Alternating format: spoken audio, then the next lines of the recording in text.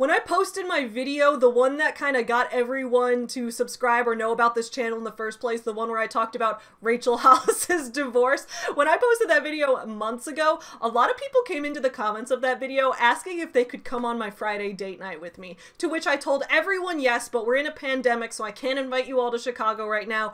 However, the reason that people wanted to come to my Friday date night is that in that video, I explained that what I do every Friday is that Tyler and I put on a movie, right? We find like a shitty movie, like a terrible B movie, a terrible like sci-fi or horror or action movie from the 80s that's just like very low quality. We get some margaritas or we get like a bunch of alcohol, we get some bourbon, or we just drink all night and watch shitty movies. And that is date night every Friday. In the month of November, we've started a tradition of making that date night where we watch shitty Christmas romance movies.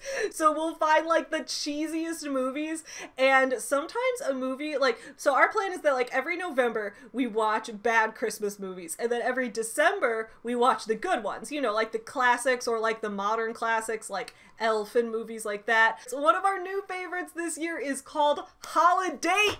I bet you guys have seen Holiday, so that's one of our favorites, and one of my favorite movies was Happiest Season with Kristen Stewart. Now, of course, the movies that I love, my all-time internet rivals, classically Abby and Ben Shapiro, they have to hate those movies. Yeah, you effin' with some wet-ass P-word. P-word is female genitalia.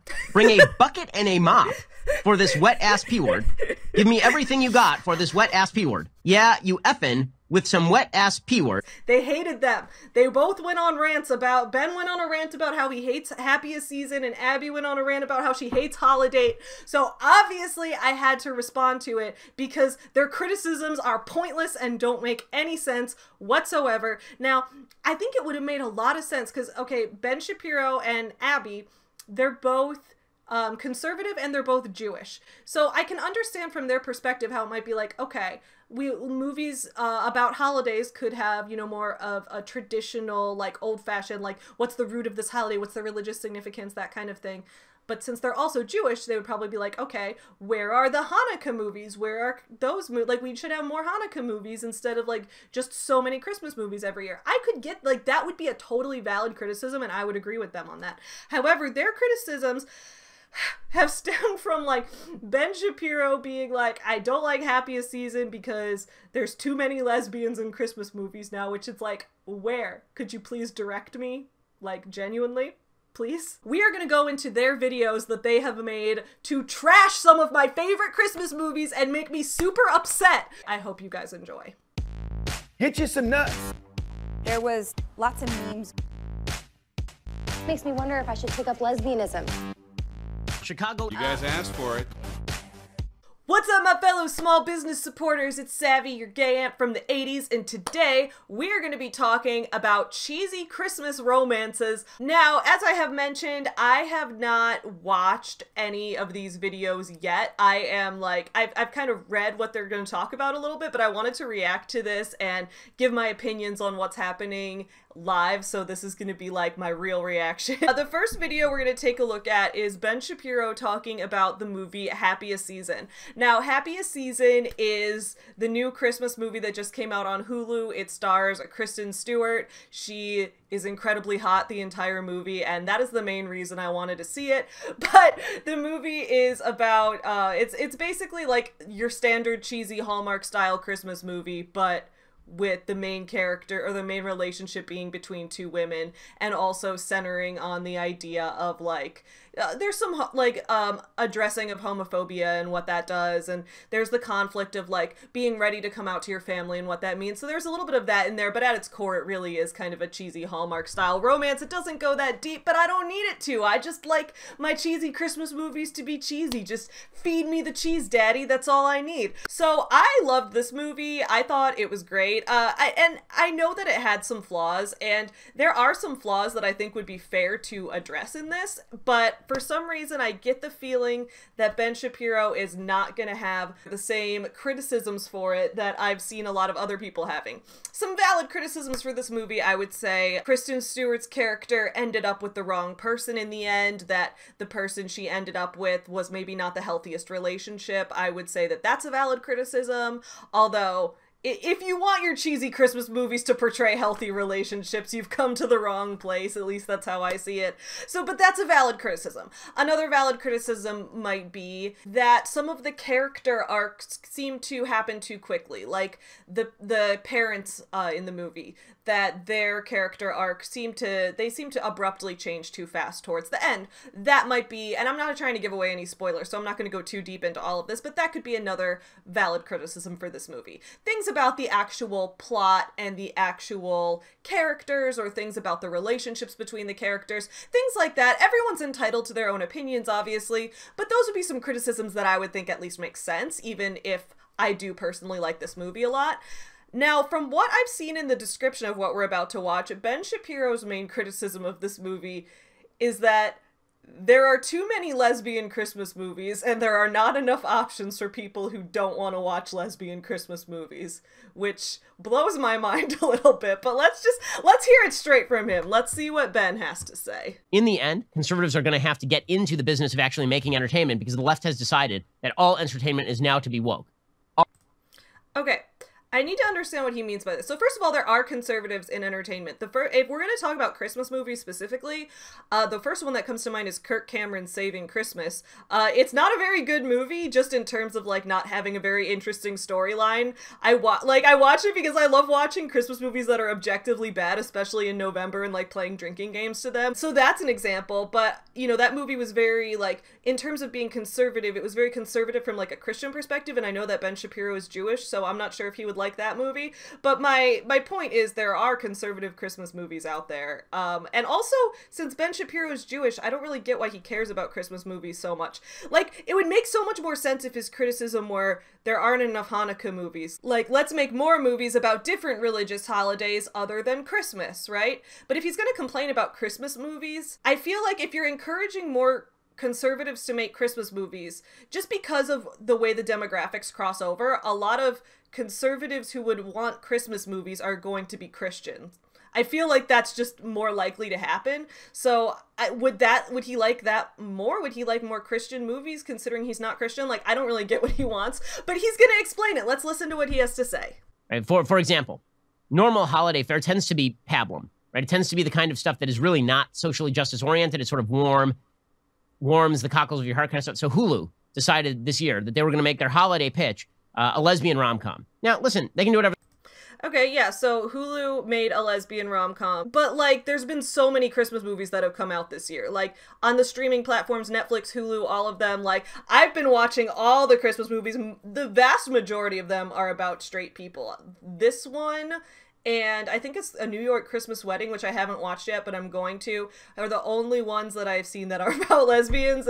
All the rest of them are about straight people that I've seen. So, I mean, yes, Hulu made a lesbian Christmas movie. I don't see the problem, but please continue. Whatever they want. Free country. Company can do what it wants. Agreed. Typically, when you're talking about a religious holiday, which is what Christmas is, I mean, it is a secular holiday for many Americans, but it also happens to be a religious holiday. Typically, you celebrate that by, you know, celebrating things that don't directly cut against a lot of religious sensibilities, but that's okay.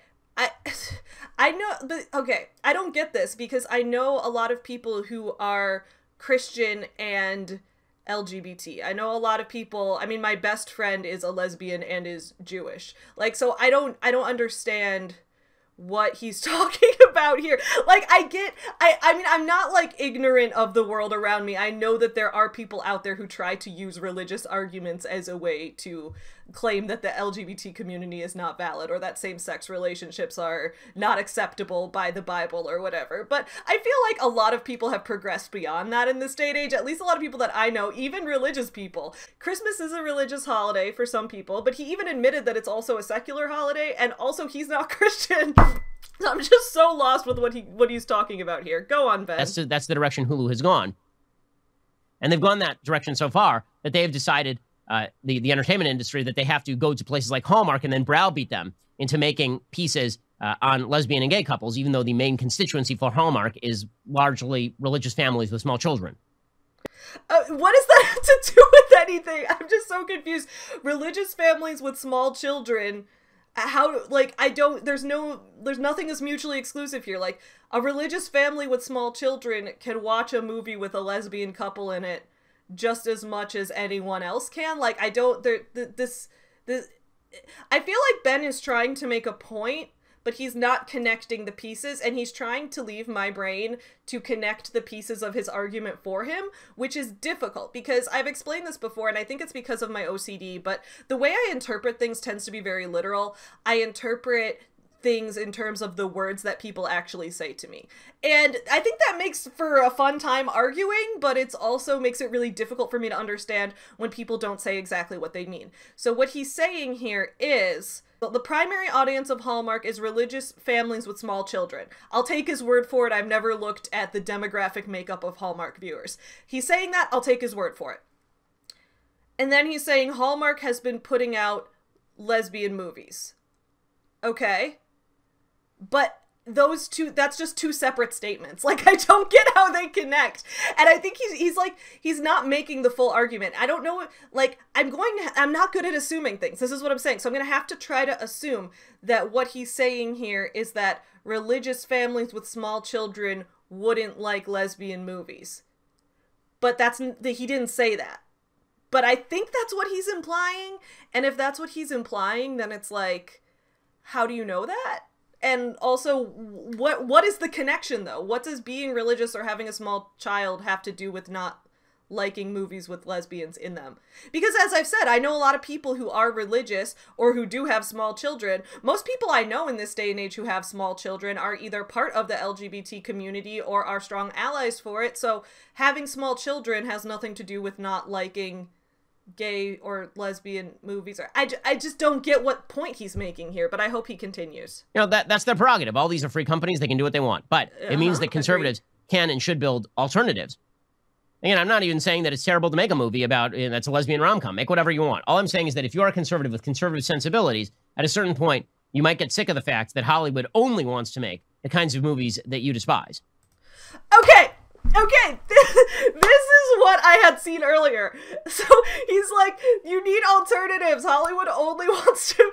So is he saying that there are too many lesbian Christmas movies now to the point where he has no other options, where people who don't want to watch lesbian movies have no... Because I just want to go and live in whatever alternate universe Ben Shapiro is living in, where we are just drowning in lesbian movies.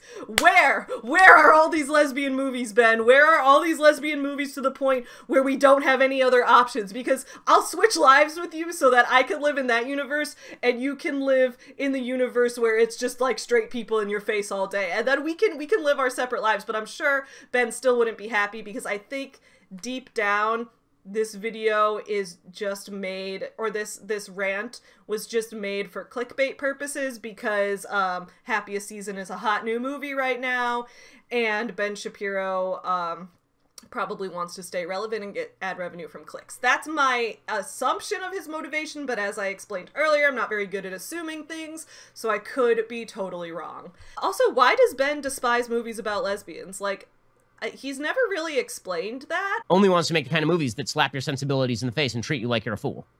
What? Again, that movie from Hulu apparently is. I haven't seen it yet, so I'm going by the review. You didn't see it. How do you know this movie slapped your sensibility if you didn't even watch it, Ben? Oh my God, Ben! I'm gonna need you to watch this lesbian movie and get back to me, because I loved it and I thought it actually. It was pretty tame. Like, there was literally zero leftist messaging in this movie. Like, there was the message of, like, lesbians are valid, but that was about it. Even, like, the girl, Kristen Stewart's girlfriend, in the movie, her dad was a politician, but it's never even stated, like, what party he's registered with or what he runs for. So, like, even the political stuff does not take a side. So, like, if you found something to get offended in that movie after you watch it, I would be shocked, and I think you would be reaching, but I wouldn't be surprised if you would be reaching for something to get offended by. Views, which are, of course, 100% positive. The movie is all about how... Okay, also the reviews are not 100% positive. I have seen a ton of negative reviews on this movie from people of all demographics. I've even seen negative reviews from other lesbians saying that this movie, you know, promoted an unhealthy relationship. And I think that's valid. Like I said, there are tons of valid criticisms about this movie, or people saying that the character arcs were too abrupt, that the characters didn't really go through enough of a process to change. Like, I've seen tons of criticisms of this movie. So, no, dude, you're making shit up. A conservative family learns that all of their religious values have been a bunch of crap for years, which is always exciting news. Okay, when did that happen, Ben? When did that happen? Oh my god. Also, like, the movie is not even necessarily about a conservative family. It's about a family that seems a little more old-fashioned, but again, like I said, the girl's dad is a politician, and it's never even stated what party he's running for. That's never even brought up. We never even learn about what his political platform is that he's running on, because that's not the point of the movie. It's just, the point of the movie of him being a politician is not even that he's like a right-wing guy who gets told that he's wrong. That doesn't even happen. It's just like a politician, and that's only relevant because he's trying to portray like a perfect family image for the press. His one daughter being a lesbian was only one of the things that was being hidden from him. There were other conflicts in his family going on that he didn't know about either, that were being hidden from him because everyone was like, oh, we need to make sure that we protect his image and his career and that kind of thing. So it was really more about the idea of like having to project a false image of yourself onto society. Again, it never stated even what side he was running for. And I'll be clear, like, even in the Democratic Party, like, you don't see a lot of people in the LGBT community openly getting elected to higher positions. So, like, it's irrelevant. People still seem to value, in terms of like a politician, like seeing, oh, this person is representative of the man and woman married and have children type of family. So anyway, I don't believe that there was any kind of conservative sensibilities being told they're wrong. Like, that just didn't happen in the movie. But of course, he didn't watch it, as he admitted, so you wouldn't know that. He just heard that there were some lesbians and then assumed that that's what was gonna happen.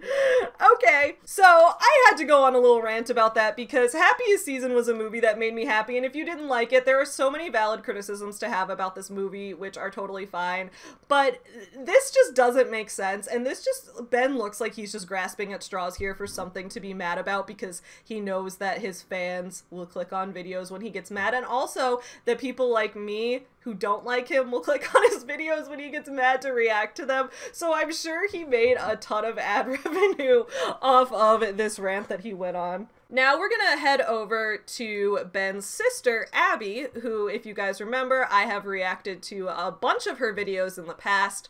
I have done so as Classically Savvy, or Straight Aunt from the 50s, but today, y'all, I have too much work going on to put on the Straight Aunt from the 50s outfit, so I am just looking like I normally look today to react to Abby, so you guys will just have to accept the fact that Abby is much more beautiful than I am in these videos.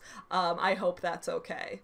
This Classically Abby video that we're gonna watch is called PSA: Men Wearing Dresses is Trash, Just Like Dirty Holiday Movies.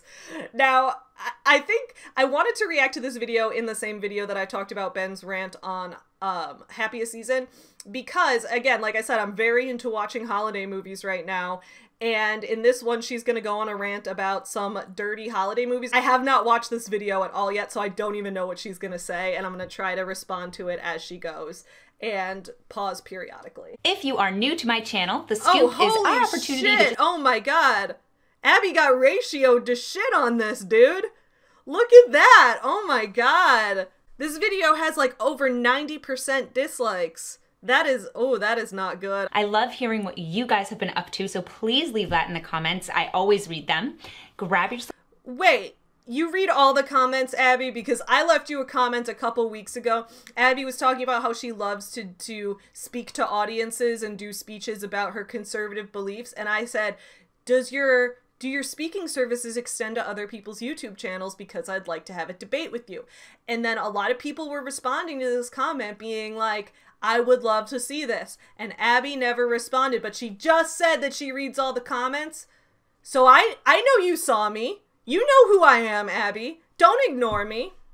Yourself a cup of coffee. I've got mine right here today. I got my Have some tea or here. just some water, whatever you are drinking, and let's get into it. The first thing I want to talk about today is something that kind of went viral on Twitter, and that was Harry Styles in a dress on the cover of Vogue. What happened is that Candace Owens commented on the fact that Harry Styles was in a dress, and so did a few other commentators on Twitter, and it kind of blew up. I briefly saw what Candace Owens tweeted about it, and her tweet I didn't think made a lot of sense. It was something along the lines of like, no society can survive without strong and masculine men, and she didn't really back that up with anything, nor did she explain how wearing a dress makes a man less masculine. She didn't like connect it to, again, it was a thing where it was like, she's forcing other people to assume what the argument is rather than drawing the connection for you.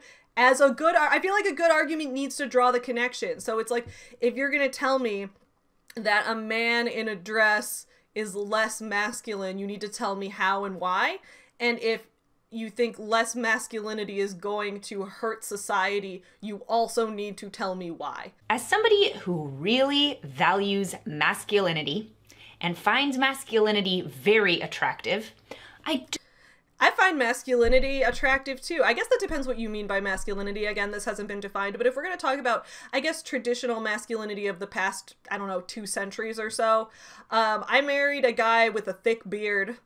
So I would say that means that I value masculinity. I don't know. I value femininity too, though, because I also like girls with a thick ass. Thick beard and thick ass.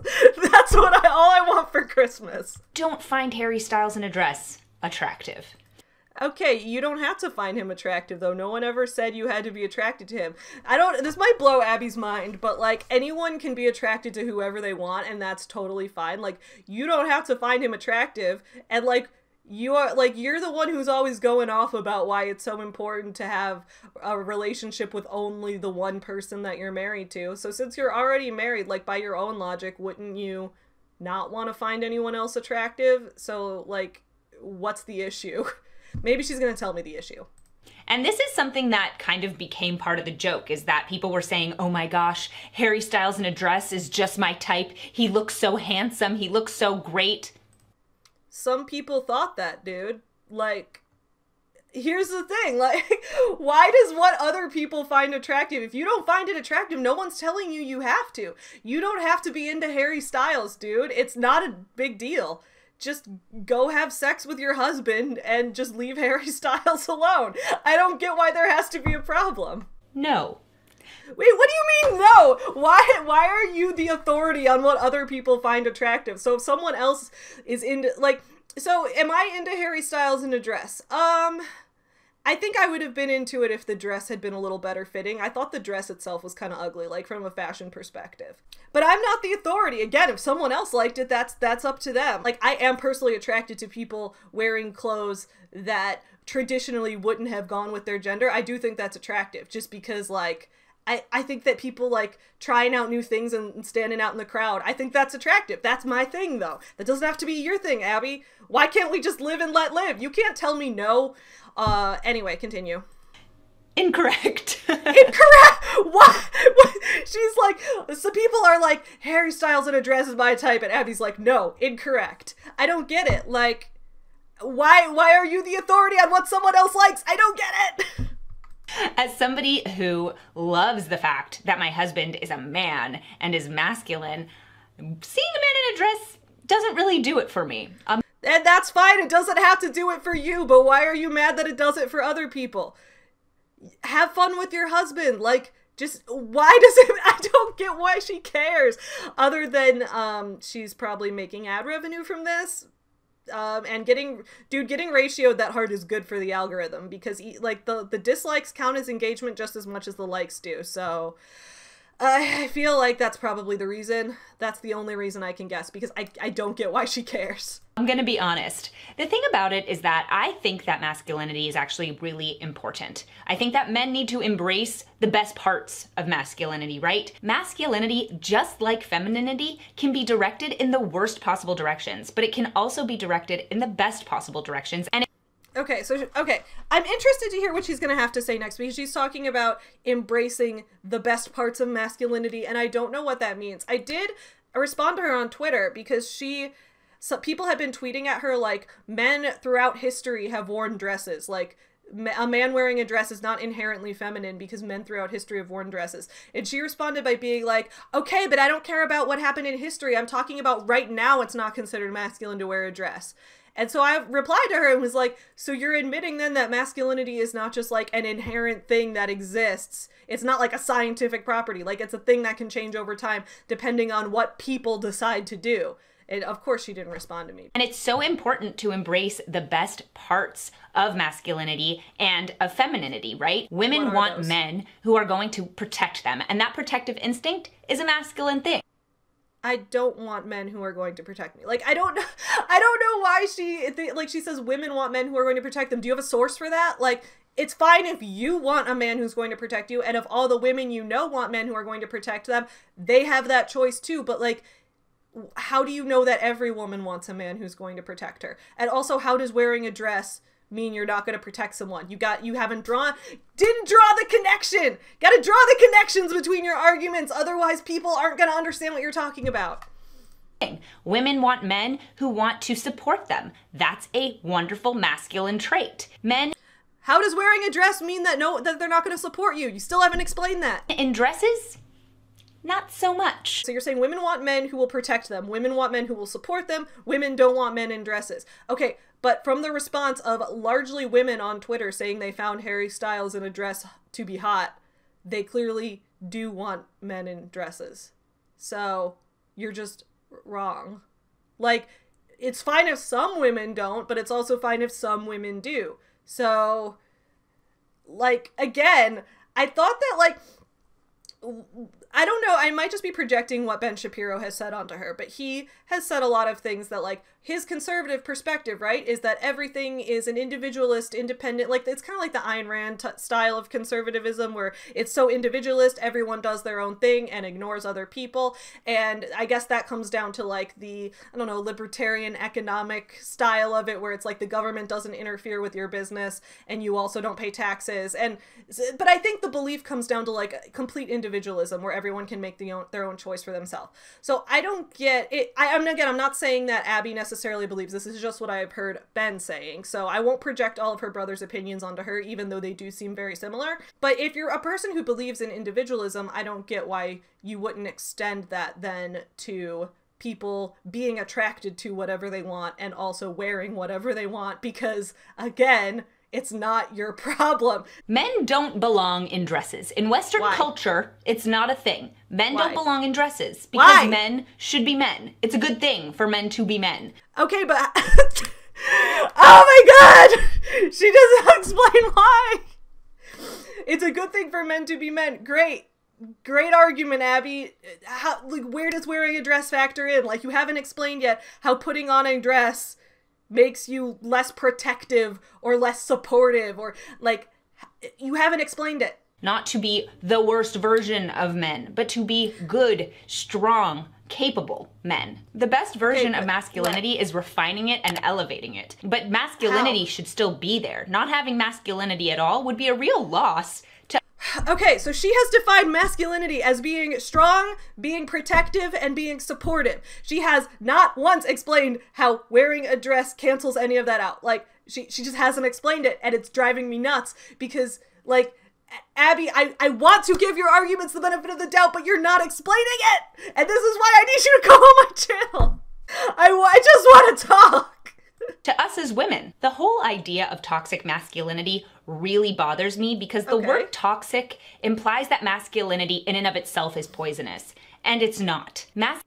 Okay, I'll give Abby the benefit of the doubt on this point. So I'll explain my thoughts on the phrase toxic masculinity. I think that it's a concept that is something that needs to be discussed, but I think it as a phrase, it can often give the wrong idea to people who don't already understand the concept, if that makes sense. So I think like, toxic masculinity is one of those things where if you want to address, like, the root of the problem, and you explain this to someone else and that person didn't already understand what that was, it could potentially turn them off because they might be like thinking that it's like an attack on men. So like, as someone who does identify as a feminist, I don't hate men, right? I married a man.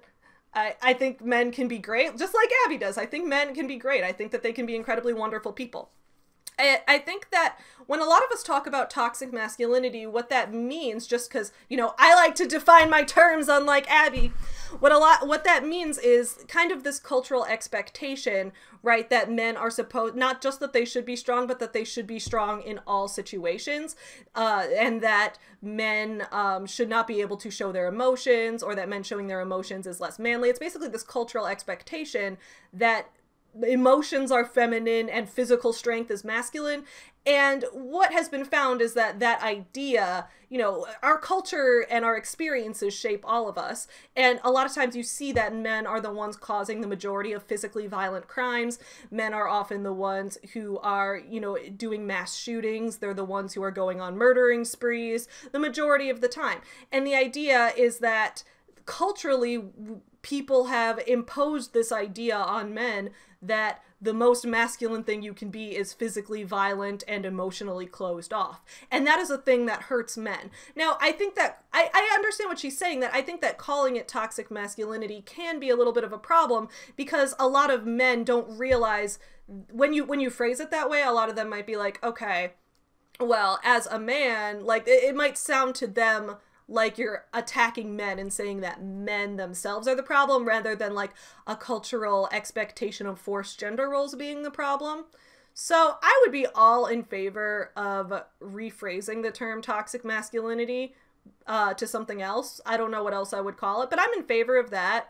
But the concept itself is something that's important, which is basically, it's the same thing. Like, if you want to talk about like toxic femininity, it would be like the same thing. It's basically just the idea that forcing gender roles on people harms everyone in the end, because it puts these expectations on people that lead to, you know, greater violence, lead to greater discrimination, lead to all kinds of problems. So that's my thoughts on that. I don't know what Abby's gonna say. Masculinity is a great thing when it's directed properly, but just like anything, masculinity can be an idol. So saying that masculinity has a really important role in men's lives is something that we should all believe and understand. And I know that strictly from the perspective of, am I attracted to a man who would put on a dress? The answer is...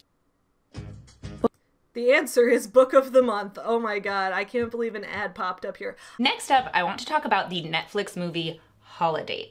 So this came out, it kind of... Oh, Abby, you better not be about to diss Holiday. Holiday is one of my favorite Christmas movies that came out this year. Bitch, I love Holiday. I was going off on this on my live stream the other night on Wednesday night. I was shouting about how much I love Holiday, because this movie was just so funny, mainly because, like, I watched this with Tyler, and we would do one of our like cheesy movie nights on Friday night. We got all these margaritas and we got drunk as shit. And what I loved about this movie was the drunker I got, the weirder the movie got. And I wasn't sure if it was because I was getting drunker the whole time. But then Tyler, who was like less drunk than me, because margaritas affect him a little less, I guess, because he's bigger and more masculine. So we're watching the movie and he's like, no, the movie actually is just getting weirder. I'm like, wait, did this just go from like standard rom-com to like that guy's finger just got blown off? Is that what happened? It takes place near me in Chicago. The opening scene in it, right? If you've seen Holiday, in the opening scene where, or the opening for the male lead, where he is meeting his girlfriend's family. They're in Evanston, where I lived for 4 years. And then the opening scene for the female lead, Emma Roberts, where her family is in Lincoln Square, which is like a couple blocks west of me right now. So it's like, I love when movies take place in Chicago and near me, and so that's fun. And also, I just loved how the leads were both so cynical and snarky the whole time. Like, the chemistry was on point. Tyler even hates like holiday romances, but the whole time he was like, wait, I like legitimately kind of like this movie. Yeah, we were just kind of like shipping them so hard the whole time. They reminded me of us in so many ways, just like, oh, I loved it. I loved Holiday. Okay, Abby, break my heart. Break my heart, mommy. Made the rounds. People were talking about it. It has Emma Roberts in one of the starring roles. This movie is not good. It's just not. I do not recommend. Shut your dirty mouth, Abby! This movie's fantastic! Why do you hate Holiday? Bend it. So basically the premise is that there are these two main characters, of course it's a rom-com, and neither one wants to really date. So instead they decide that they're going to use each other as actual dates to attend events, attend holidays, and then they don't have to bring somebody home or worry about kind of the dating aspect of dating. So they just have somebody to bring to the big events in their lives with their families, etc., etc. Accurate summary. This movie is trash. It is not good. Why? And I'm gonna give you a few reasons why. So number one is that if you are trying to figure out the perfect things not to do to be classic, this is the movie for you. Emma Roberts' character is just, honestly, it's sad. It's sad for her because she seems like somebody who may have bought into the kind of narrative that I talked about in my last video of happiness comes from accepting kind of your worst qualities, being that BuzzFeed style slob. Does Abby not understand character arcs? That like a character is supposed to have problems in the beginning that they eventually solve toward the end? Like, is she just like, so at the beginning, Emma Roberts is, she's a mess. She's like smoking and she's wearing sweatpants to Christmas dinner and she's like dressing like a slob all day and just like eating junk food. But that's not supposed to be, she's not supposed to be happy during that. She evolves as a character as the movie goes on and she learns to be more self-accepting. So like, like, no, what? I don't think you understood Holiday, Abby, or you're purposefully misinterpreting it. She's clearly not happy. She's not doing what's best for herself. She's not. I know, that's the point. She's not happy at the beginning and she finds happiness over the purpose of the making good decisions, and it's just kind of sad to watch her that way. So it's not great. And then people, I'm sure, would respond saying, okay, well, isn't her family the one that's making her depressed? But the family can be wrong and she can be wrong. Her family they were has both a lot wrong. of issues. You're correct. Why is this a problem? Her mom is kind of pressuring her and just kind of, I mean, clearly her mom has issues in one scene where she kind of just makes it about a relationship about sex and not more than that. So yeah, but you can have a family that has problems and a main character that has problems. The family has their own issues. Yeah, so they both she. have issues, and she they is not really them making over the best decisions the for her. And she's not really like a put together kind of person who looks like she could take care of someone else, let alone herself. I'm so confused what Abby's problem is with the character not having their life together at the beginning. Like, this is the weirdest criticism I've ever heard. The main guy who also has a lot of issues, and it makes sense that they end up together at the end because neither one has worked to grow or better themselves. Not really. But that's number one. And number two is that this is a holiday movie, and it's totally devoid of the faith aspect of anything. It's like almost sacrilegious because... What? Okay. So most of the holidays in this movie that are featured are like, there's the Christmas is obviously the main one, but a lot of the holidays are not even religious holidays, right? They're like New Year's and Mother's Day. You're talking about Christmas and Easter and all of these different holidays. Yeah, they're Christian holidays. Abby's not even Christian. I don't know why she cares. And people are acting in really disgusting ways and just ignoring the fact that these have a religious significance. So that. But not to you, so why do you care? That's a kind of a weird thing to me, is that you're watching this movie and there's clearly no thought to the actual faith that goes into Easter and Christmas. Why is that weird to you? Have you never seen a Christmas rom-com before? They're usually not religious. Why is that weird? Why is she acting so surprised by that? Watch a religious movie if that's what you want. There's plenty of them out there. For example, there's just none of that. It's very odd. The movie is not well done or put together, and I would not recommend watching it. It's also incredibly dirty. Incredibly dirty. Just, it's not a holiday movie. Yeah, it is a holiday movie. You're not the authority on what a holiday movie is, Abby. Don't even call it a holiday movie. It's just not. It's a big no from me. Alright, thank you guys so much for watching this video. Please don't forget to subscribe to this channel. This video was brought to you by my Patreon supporters. Thank you so much to everyone on Patreon for watching these videos and for supporting this channel. I really appreciate it. I will see you guys again on Monday, but in the meantime, don't forget to support small businesses and have a great weekend. Hit you some nuts. There was lots of memes. Makes me wonder if I should take up lesbianism. Chicago. You guys asked for it.